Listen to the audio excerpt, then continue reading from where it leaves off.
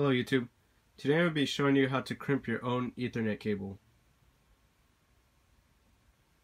You're going to need 4 materials. First you're going to need your Ethernet cable. In my case it's CAT5e. Then you're going to need your RJ45 jack.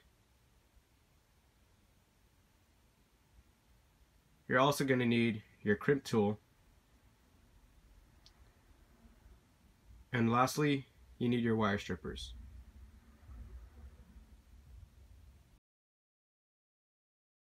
So you want to start by measuring out your cable.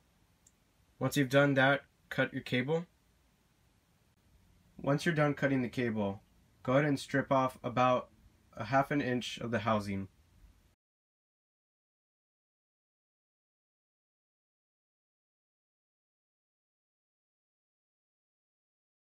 After that, you're going to want to separate the pairs. There will be a little plastic strand in the middle. Feel free to cut it off.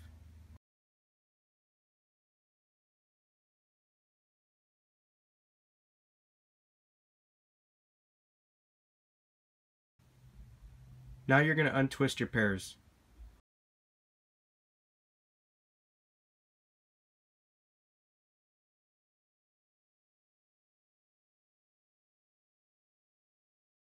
Once your pairs are all untwisted, go ahead and put them in order.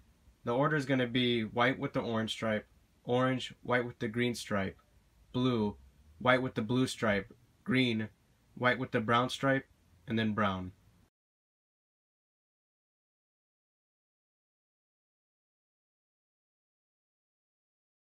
Once you're done putting them in order, you're going to cut the excess wire.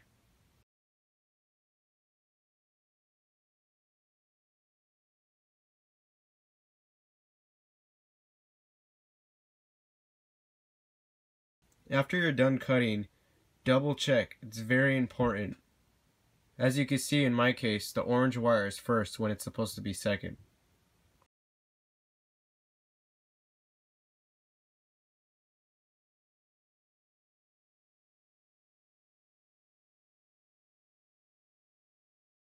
After you're done making sure the order is correct, go ahead and put it in the RJ45 jack. The jack has little channels which allow the wires to go through. Make sure the wires go into the jack as far as possible, all the way to the end of it. In my case, I cut the wires too short, but it will still make contact with the pins.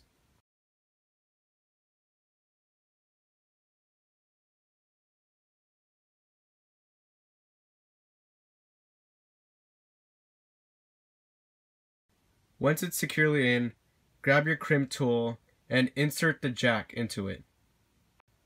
After it's in place, press down on the crimp tool.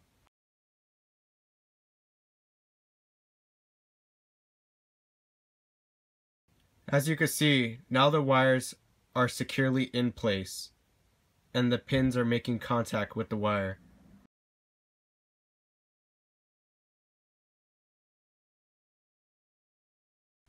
Sometimes I like to crimp the wire one more time, just to make sure it's secure.